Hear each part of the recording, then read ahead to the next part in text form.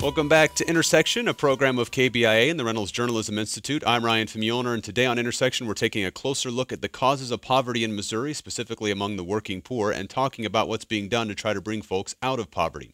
Joining us in studio today, Jeanette Mott Oxford is the Executive Director of the Missouri Association for Social Welfare and a former state representative. Sandy Rikoon is a professor in MU's Department of Rural Sociology and is the Director of the Interdisciplinary Center for Food Security, which just published its 2013 version of the Missouri Hunger Atlas.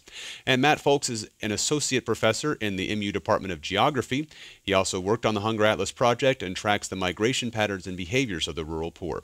And for you and our audience, should Missouri raise its minimum wage? Why or why not? Share your thoughts. Give us a call at 573-882-8925 or email intersection@kbia.org. You could also tweet at intersectkbia. And we do have a lot of great interaction coming on chat rooms and on callers. We'll have a caller we'll bring on here in just a second. But first, I want to bring on this comment from Bill. He said, I'm going to be the bad guy here. Frankly, I'm getting tired of hearing about the single mother with 4 children who's trying to feed the family on minimum wage.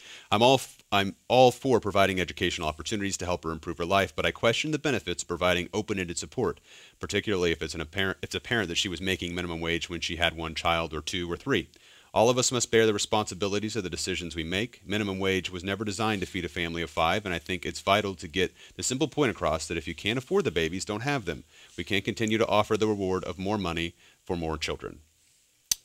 Open that up for discussion. I certainly would choose for every one of us, male or female, to be sexually responsible and to plan carefully when we have children. However, what the data says is that the less aid that someone receives, like in terms of welfare benefits, the higher the fertility rate is for those states. So, for example, the states in New England tend to be a little more generous in their welfare payments, and they have fewer children per caseload than we do in Missouri, where we're near the bottom of the nation and where our welfare benefits are. We haven't raised them since 1991. Maximum check is for family of 3 is $292 a month since 1991, when the check went up $3 from where it was in 1975. So, talk about programs that get stuck and just aren't moved because it's not politically popular. That's one. So we could say, well, let's just stop aid and then people won't have babies, but actually it works the opposite way. And the reason for that is when you are desperate and poor and you're a woman, you go looking for Mr. Right to pull you out of poverty, and often a baby results from that search for somebody to come get me out of this mess, me and my kids. And life doesn't always work out right. Unfortunately, a whole lot of folks have grown up with a whole lot of bad modeling and experienced a whole lot of abuse and don't know how to stand up for themselves yet. So how do we provide some support so that people can make better choices? That would be my question. And I would actually go back to something Jeanette said earlier about I guess agree with Bill's frustration. And, obviously people, it seems from the outside that it's a frustrating situation, that there's a incentive there. But it seems that we're holding the poor to a higher standard. Again, people make, fiscally irresponsible decisions all the time at all levels of income. And it seems that, we're, to hold those folks to a higher level, a higher standard than the rest of us is a bit unfair. And I will say that I don't, based on what we were talking about earlier, the programs now are designed are pretty closed-ended. They're not open-ended. And yes, benefits may increase with increased family size, but there's all sorts of strings attached. Those benefits are smaller, as we talked about. So the percentage of monies that are going to these families is shrinking. And so, if anything, I think, that has happened anyways. And so I think it's useful to think about that. Mm-hmm. I want to go ahead and bring on Jeffrey. Has been waiting very patiently to chime in. Jeffrey, are you there on the line? Yes, I'm here. Okay, great. Thank you very much for calling in. You're welcome. Okay. What do you want to talk about today? I want to talk about hunger in Missouri. I want to talk about all of this. I totally agree that we need to raise the minimum wage and that we need to do everything we can, philanthropy, legislatively, just employment, just a holistic spectrum needs to invert itself. From from a corporatistic, plutocratic paradigm to one that is based on putting people first. You know, that's all. Okay. You know? Well, thanks, Jeremy. Jeffrey, thanks very much for calling in. I appreciate it. I mean, Jeanette, you've been a state legislator before. He mentioned legislatively. I mean, how do changes like this occur, and what are some of the barriers for actual change in some of these standards, I guess? Well, I think there's a lot that we could do that would reduce hunger with public policy. For example, we haven't meaningfully updated the income guidelines for subsidized childcare since 1991. We could modernize those so that people don't lose their access to affordable childcare just because they get a small raise at work. The minimum wage at the federal level could be indexed to the cost of living. That would be helpful. Here in Missouri, we took the power in our own hands and did a petition drive to increase the state minimum wage a few years ago and indexed to the cost of living, so it does go up some. I think there was an effort recently to do that again, and it failed by a narrow margin around collecting enough signatures. And really, there were enough signatures, but the problem was we ran out of time connected to the court challenge was what happened there. So it could be that there'll be another effort to try to raise the minimum wage by petition drive, if nothing else. So I think there's a lot that we could do. We could create an earned income tax credit at the state level, not just the federal level. We could update our outdated, unfair, inadequate tax system in Missouri, where the tax table hasn't changed since 1931, and our top tax bracket starts at $9,000 a year of taxable income, which was a lot of money in 1931, but it's not much money now. So there's a lot that we could do. Unfortunately, our legislature spends a lot of time debating fantasy problems instead of real problems, and I'd like to see that change. Sandy? I'd just like to emphasize the first point she made. I mean, she used the example of child care, but I think what we have to understand is that people with limited resources have to make trade-offs very often between money for food versus money for housing, money for utilities, money for health care and medicine, and money for gasoline. So the better our policies are and the more protected people are from having very high health care costs or medical costs, because when they have those costs, money for food just goes by the wayside. Right. And so the strength of the safety net, the strength of the health care system and people's participation, if they're not participating in that, if they're living in substandard housing where their utility bills are off the charts, I mean, they have to pay their utilities at some point. They might skip a month, but they have to pay. So food is sacrificed. And so in terms of policy and legislature and programs, when people slip through the cracks on all these other things, food suffers. And is that something you've seen in your work, those like real examples of that? Of those trade-offs? Trade-offs? Yeah. I mean, we've done a lot of interviews with households that use food pantries. And I can't remember the number, but probably between 70 and 80% of the families that use those have to make these trade-offs. Right. When you go to a food pantry, generally you get about a 3-day supply. And food stamps provide $1.40 per person per meal. Right now, it's going to go down to around $1.30 per person per meal in November because of some federal changes.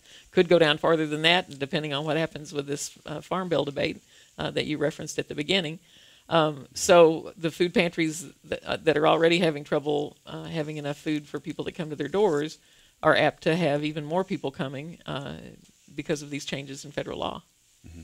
Yeah, and I think, and I don't know how to address this from a policy perspective, but I know in my work looking at how migration, concentrates poverty in rural areas, that, what happens is sometimes in some small towns is that the town becomes very poor very quickly because of, migration of folks to their community, usually because of housing, because there's affordable housing in those communities. And that, of course, changes the dynamic of the community, and the community support systems that probably used to be in place are no longer there through economic attrition. And so you have very, desperate people kind of clustered in one space. And there's not the kind of, community support, kind of infrastructure to help those folks that, I think we all would like to see. It's not just, the state government. We like to see, networks at all levels assisting folks. And in a lot of small towns in Missouri, that that has been stripped away. You're getting at that. You mentioned earlier the enrollment levels at SNAP and things like that. Do we know why? Because there are people that qualify for these that aren't enrolled, correct? Right. And, For sure. and I think it's stigma in some cases. People don't want their neighbor to know that they are Maybe asking stigma. for government assistance. Yeah, for the North Missouri example I cited, a fair amount of elderly qualify, but they qualify for limited benefits. Right.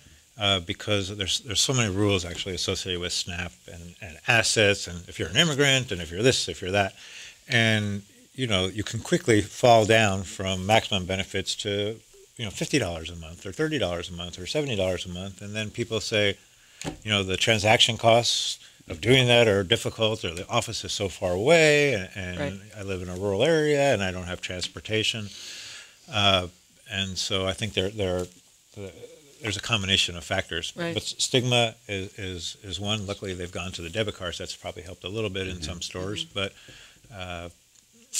is a flip side of that pride too? Do you think for some people not wanting to Well, make that I step? remember back before I was a state representative, when I was director of a statewide anti-poverty group, that I actually did meet some people that this was when we didn't have the electronic EBT cards that looked like a credit card. You had the paper coupons. They'd actually drive out of their home county to another place to shop because they didn't want anybody to see them shopping with food stamps. So a lot of people do have a lot of pride about it. So I think that is one factor. Okay. Yeah, Matt? I think that's true. I mean, yeah, these stigmas are very real and they're very damaging. But I think that obviously in recessions, that it may give people more cover, as more people I'm not sure, because more people are supposedly suffering. Then boom times are really hard on the poor because a lot of folks look around and say, well, I'm doing well. Why can't these people, and there's this distinction, these people, do well also. But I've been in meetings where I've kept a little hash mark on my paper for the number of times the phrase "these people" gets said. It's very I've seen it go up to, I think 36 was the most in an hour that I ever managed to count. Well, I want to go ahead and bring in a few more comments from people in the chat room, and thank you very much for patiently leaving those out there for us. Another one, I'll bring in another one from Idris because it's kind of similar to what we're talking about here. She said, I grew up in a working poor family. We never received program benefits because we moved around so often. One parent worked and the other gave my 5 siblings and I a terrific family upbringing. Because my parents were willing and able to do what needed to be done when it needed to be done, my family climbed out of near poverty to solidly middle class. I honestly don't see many people willing to put forth that much effort to achieve something like that now. I don't know if that's that. I see people idea, doing it all the time. I mean, folks, the majority of folks who do go on to food stamps or on to TANF do manage to, at least have spells off, and many of them, go on to not go back to using those programs. So there are many, many success stories out there, but we don't focus on those. We find the story that reinforces the stereotype, and we tell those over and over, and unfortunately. Yeah, and I think that's true. I mean, I think there's lots of poverty is a transient state for many. It's not something, and there's other folks who are, intergenerational poverty, but so for many people, it is bad times or bad circumstances, and they do climb. There's many success stories, and I would say too the comment. I mean, I think I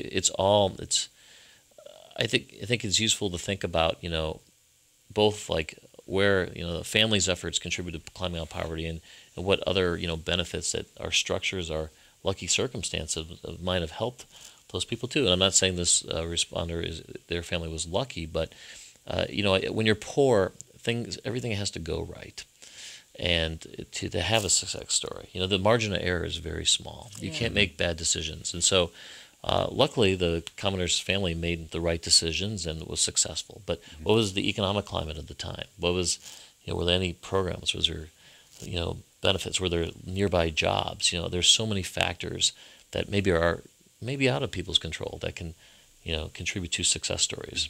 I'll take a moment to remind our listeners that this is Intersection, a program of KBIA and the Reynolds Journalism Institute. I'm Ryan Famuliner, and today on Intersection, we're taking a closer look at the causes of poverty in Missouri, specifically among the working poor, and talking about what's being done to try to bring folks out of poverty. Joining us in studio today, Jeanette Mott Oxford is the Executive Director of the Missouri Association for Social Welfare and a former state representative. Sandy Rikoon is a professor in MU's Department of Rural Sociology and is the director of the Interdisciplinary Center for Food Security, which just published its 2013 version of the Missouri Hunger Atlas. And Matt Foulkes is an associate professor in the MU Department of Geography. He also worked on the Hunger Atlas project and tracks the migration patterns and behaviors of the rural poor.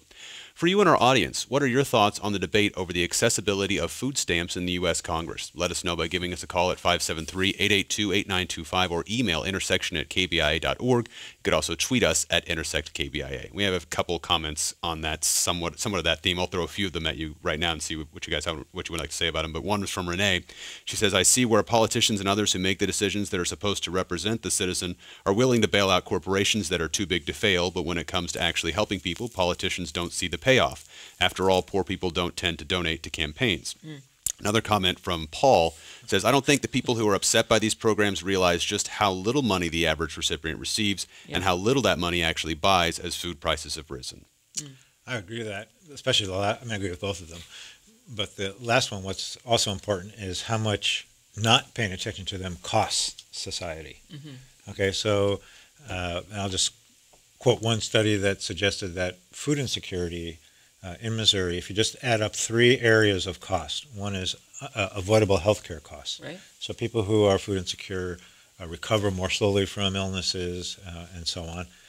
You add to that special education and other additional requirements for schools having to deal with children whose development is slowed or who are missing school.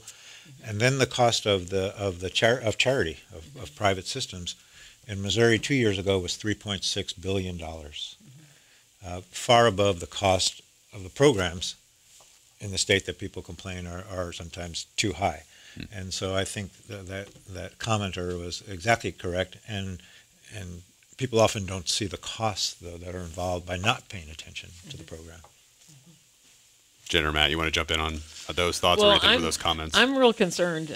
I'll be interested to see what your next version of the Hunger Atlas shows, because I don't know if you all are discussing yet the reorganization of the Department of Social Services offices, but right now there's understaffing drastically. Some of those county offices, it would appear, will be closing, and they're going to go to a different way of having processing centers.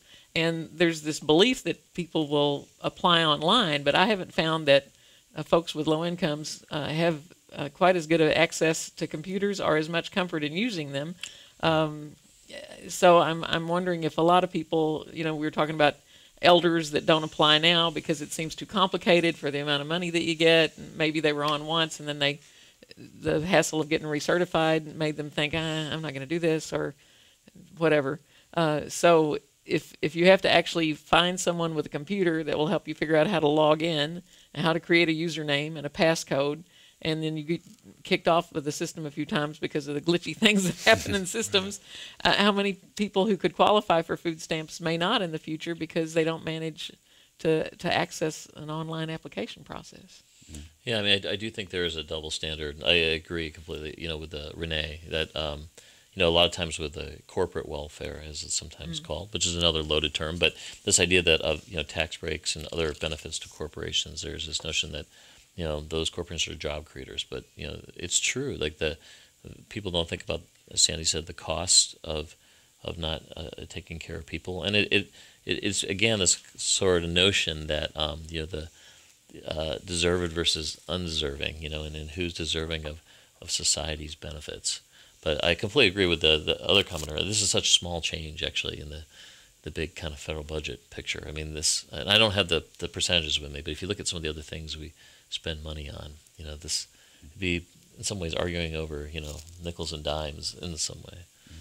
We have another comment from James in the chat room that I wanted to bring in. He says, raising a minimum wage isn't the answer. Most minimum wage jobs are on the retail fast food level. Retailers aren't going to take a hit on their profits, so they'll raise their prices to offset costs. This ends up creating a wash for the minimum wage earner who isn't any better off after getting a raise because he's now paying more. The person it affects most is the middle class wage earner who doesn't get an automatic raise and now has to pay more for products and services. What do you say to that kind of argument? Well, I think again, it's about where our values that there's a really high CEO compensation in some of the companies that pay a small amount. I'd like to see that shifted somewhat, and maybe some of the fast food workers lately have been going on strikes and demanding $15 an hour. Maybe you really can't make that business work at that level. But what I'd like to see is a fair minimum wage that gets adjusted for increases in the cost of living, and income guidelines for helping programs like affordable housing or for food stamps or subsidized childcare that enable people to have the essentials of life. Because when they don't, we all hurt for it. If your neighbor is if kids are missing school because their families are periodically homeless, if children aren't doing well in school because they were hungry or they were too cold to sleep last night, we all pay for these things. So I'd like to see a combination of a fair wage and a helping system that's based on income guidelines that tell the truth. Yeah, I would agree. I think that it's, that I know there's a lot of debate about, what the effect of raising the minimum wage is, but on all sorts of different aspects of society. But I think that, there is some question, about that relationship, and that, if you just raise minimum wage, there is some sort of absorption that will happen, and that, it's not necessarily that everything will go up. And it's true that it wouldn't be completely efficient because there's many middle class minimum wage earners, but it still would be very effective. So I think it is a question of values and morals, and a lot of times I hear critics of the minimum wage, but I don't really hear good alternatives other than market-based alternatives that haven't quite borne out. So I think just the assumption that it's going to raise all prices for the middle class and retail goods, for example, is not always true because of reasons of the way companies are structured. It really depends. And then there's the stimulus effect for the economy when people at the bottom can buy more things. It's a very complicated question, I think. Mm-hmm. Yeah, Sandy? I would just observe that there's an interesting conversation that should take place one day. We don't have enough time here today. But no, I've got about 6 minutes left. It's really, some people are talking about fairness. What's fair to me because I'm middle class or I've worked hard, and why should I suffer because somebody else is not working here? Between what are some basic human rights?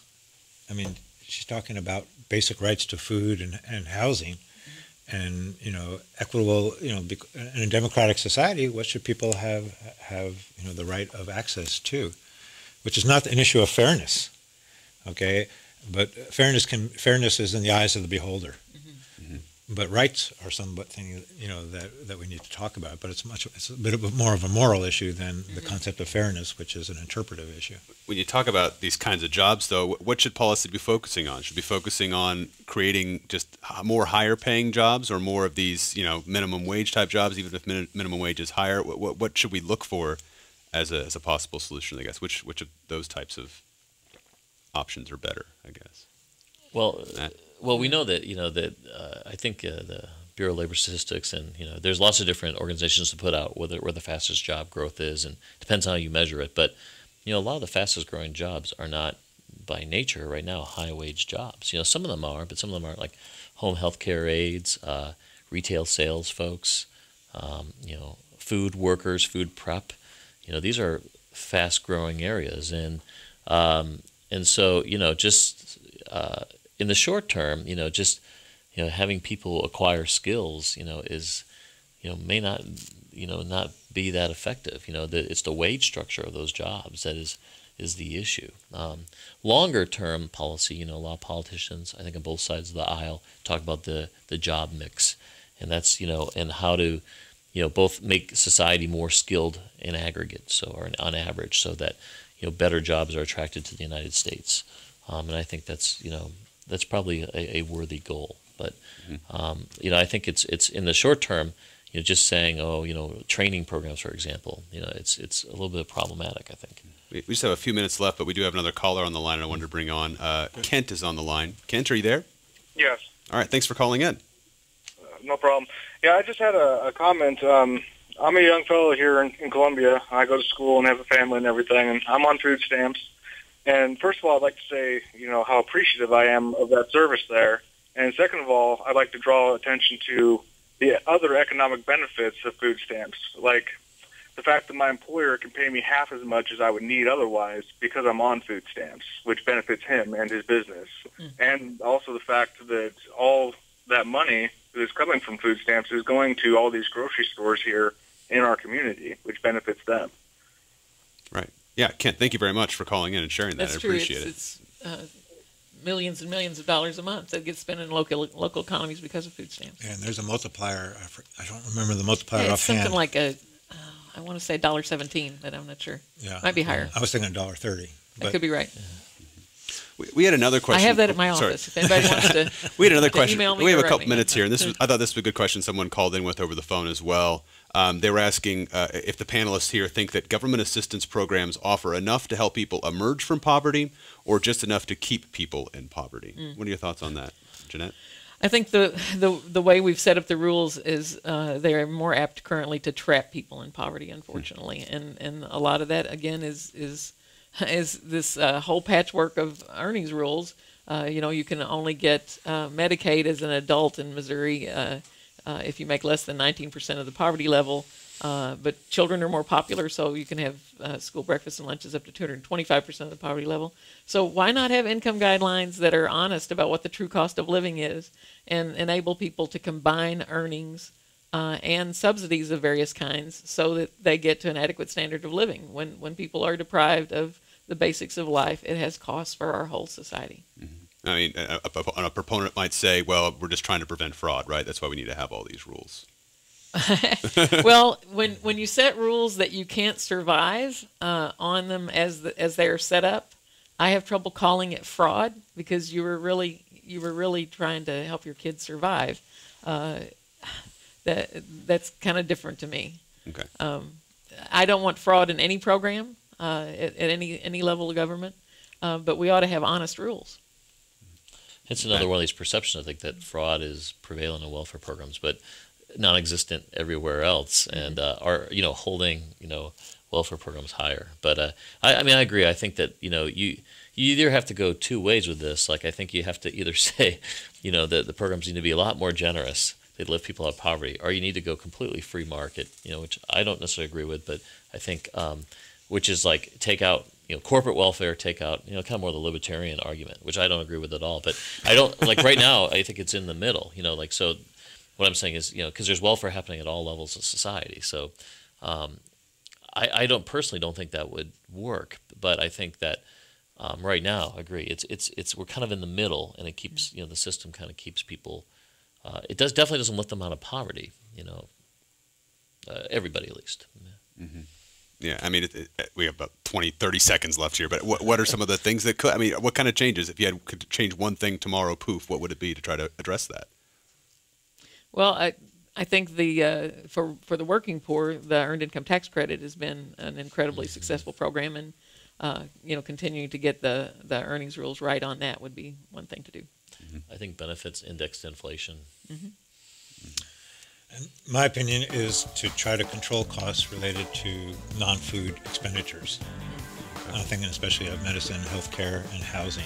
If we could keep those in check, then people would have additional income to spend on food. I'd vote for any of you. All right. Well, thank you guys. That's all the time we have for today. Today's On Intersection. Thanks to our guests, Jeanette Mott Oxford, Sandy Rikoon, and Matt Foulkes. We'd like to remind those of you enjoying this as rebroadcast that Intersection takes place live for a full hour from 2 to 3 every Monday afternoon. You can watch live streaming video of our program each Monday afternoon online at kbia.org. Alongside that video, you can submit your questions and comments and take part in an online discussion with others in the audience. You'll also find an archive of all of our past programs, including the full hour of today's conversation. Intersection's a broadcast from the Reynolds Journalism Institute and a project of RJI and KBIA. Intersection's produced by Raymond Tungakar, Janet Saidi, Ruben Stern, and Casey Morrell. Travis McMillan's our technical Technical Director. I'm Ryan from Muehlner. Thanks for joining us this week.